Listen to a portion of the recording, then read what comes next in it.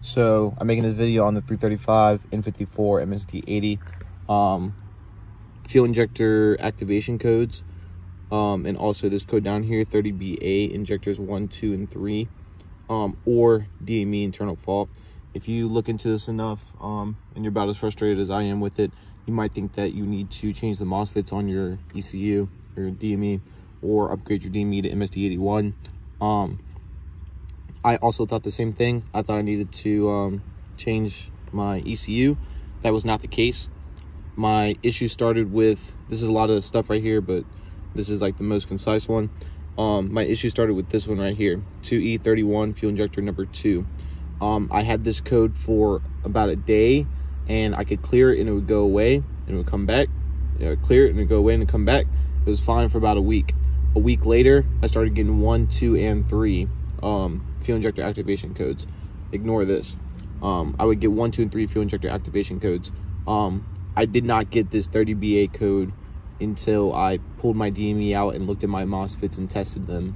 I tested the backing plate, the drain and the gate for continuity. However that goes, if you look it up, you'll figure out a little bit more about that type of stuff. I tested my ECU, I tested my MOSFETs, they tested out fine, so I was kind of confused about the whole thing. I was like, you know what, I'm just going to change the ECU. Really want to get the car back on the road. Went into these injectors and swapped injector number 2 with injector number 1. And I noticed that whenever I unplugged injector number 2 and I turned the car off and I restarted, it would only miss on 5 cylinders, where if you have this injectors 1, 2, and 3 fault, it'll miss on 3 cylinders, so you're running on 3. So if I unplug this injector number 2, if I unplug injector number 2 and I restart the car, it'll only miss on injector 2 because it's unplugged. Now if I run the car and I plug in injector 2, it'll miss on 1, 2, and 3. Now I can't find any information online about that, but it turns out that this fuel injector is no good. This isn't it. I do have an index 12. I don't know why that particular index 12 failed. I'm kind of frustrated about that.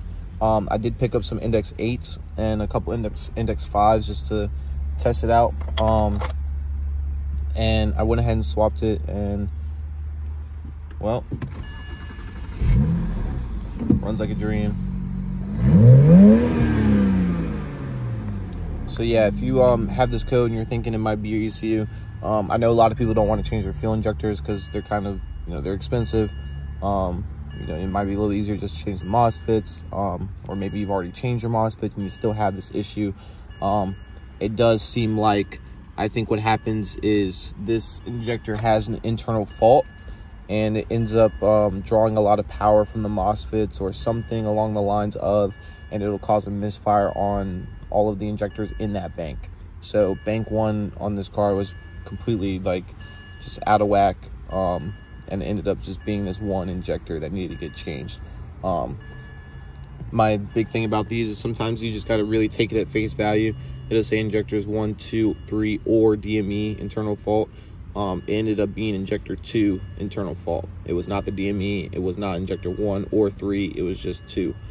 So that 30BA code is a little bit different than your 30BB or 30AAs, but I thought I could use them synonymously.